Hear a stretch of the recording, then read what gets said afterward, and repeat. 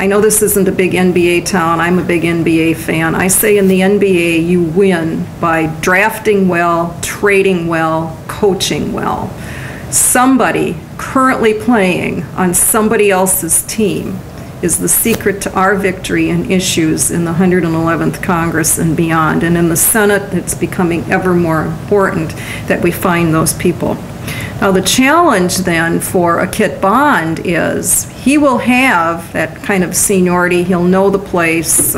He's a guy that others kind of works and plays well with others. If there are fewer Republicans, and if by chance one of them who is defeated is the current Republican minority leader, Mitch McConnell in Kentucky, all hell's going to break loose because the Republicans are so uncertain about what their leadership ascendancy ought to look like that heaven only knows what will happen. And since I believe a senior such as Ted Stevens is going to be departing, there is even more potential for chaos in the Senate. And again, it comes right back to you. You have a senior Republican senator that you have relied on, maybe disproportionately, but he's been there, you all know him, and he's delivered for you, so okay, his work is going to be even more difficult when the election is over. And you have a first-term Democrat who's probably so ill-defined that most of you couldn't stick her in a box if I gave you 20 of them here and said, who is she most like and which box does she belong in? But the Senate, especially with more Democrats, makes your state more important. So again, you have to be something other than just worrying about what takes place at the state level. In the House of Representatives, well, how low can they go? This morning I put out a piece, which again, I'm waiting for the attack of the killer tomatoes in my BlackBerry, and as I'm standing up here, I said, there are going to be more Democrats in the House. That's not in dispute. I've just sort of cavalierly been throwing out the number that the Republicans could lose as many seats as they lost in 2006, which was 30. If they lost 30 seats, they would have 169 members. Now, I'm not so sure I really believe that, but I think it's closer to 30 than it is to 10. And you are going to have to tell me whether or not it's possible. Republicans will lose 30 seats, or close to 30 seats, if Missouri 9, the seat that Hulshoff is vacating, doesn't stay Republican. And they will lose 20 to 30 seats if Sam Graves leaves. More than a year ago, I looked at the House of Representatives and I said, I'm sick of everybody there. I don't care if we start over and nobody gets reelected, but there have to be a handful of people that if I'm protecting my franchise, they're not tradable, and I will build around them. And I had several criteria that I went through. They had to know something about food, fuel, and fiber, which I believe is going to be the debate of the future. And then somebody said you have to add another F word of feedstock. So I needed somebody that knew those issues.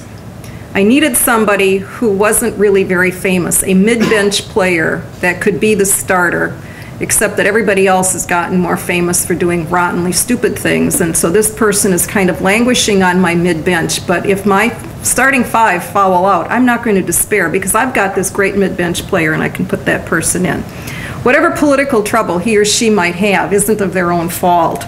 They come from a good part of the world, they got a really good district, and they aren't going to loon out on me. I found one person in the House on the Republican side that met my definition, and that was Sam Graves.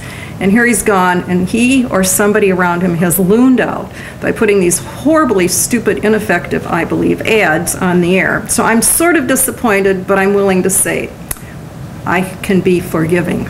Because I believe of all the people in the current Congress who ought to know something about food, fuel, fiber, and feedstock, if you can't take a corn farmer with a lot of land in that part of the world to know about that debate, we're in big trouble. I still think he comes from good geography.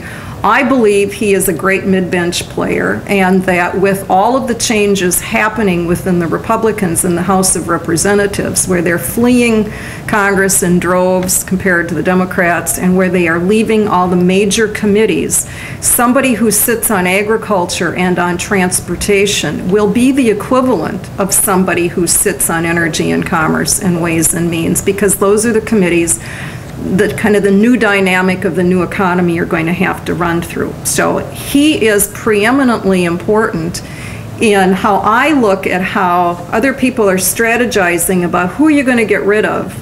If you want to gain a seat, if you're the quote other guys, you want to take out one of these mid-bench players. You know, you don't want to take out some ineffective nobody someplace. You want to take out the Sam Graveses of the world. And so I believe that that is a very critical race for the cue giving of how important it is for the Democrats to continually expand their playing field. So I'm going to keep my eye on that race. I think it's competitive. I'm not saying he loses, but I think it's competitive. Missouri 9, I just don't know how to evaluate that. Too many candidates on both sides, too much geography that doesn't fit together, probably too much debris about whatever happens in the governor's primary. There's stuff falling all over. I can't figure out the pro-lifers. I can't figure out the dimensions within the pro-life community. I don't understand how Phyllis Schlafly and the Eagle Forum and the Missouri Right to Life aren't endorsing the same candidate. I can't figure out, well, I can sort of figure out how Gardasil and abortion and stem cells kind of all fit together, but when it creates different choices among candidates, I get really confused. So I'm just saying, you know, I'm confused.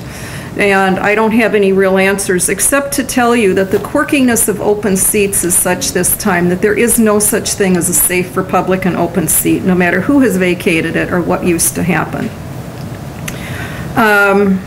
Governor's race is way outside my territory, but there only are 11 this time, and only a handful of those 11 are really meaningful. When I team these up and sort of try to put them in some kind of a category to take a look at, Missouri and Indiana go together in my head because Republicans won those states 4 years ago with governors that were anticipated to become the new NBA stars.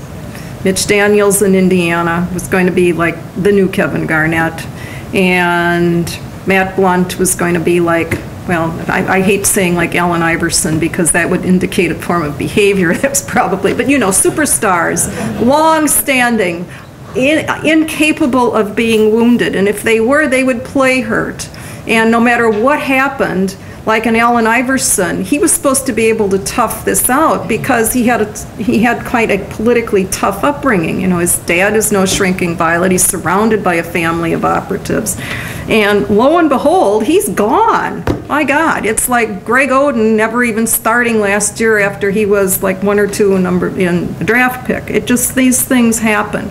So Missouri and Indiana have always kind of gone together to see the trouble that Republican governors who were successful got into because of Republican legislatures, and then a whole bunch of other stuff, issues that were never around before, and if they have been, never around in that way.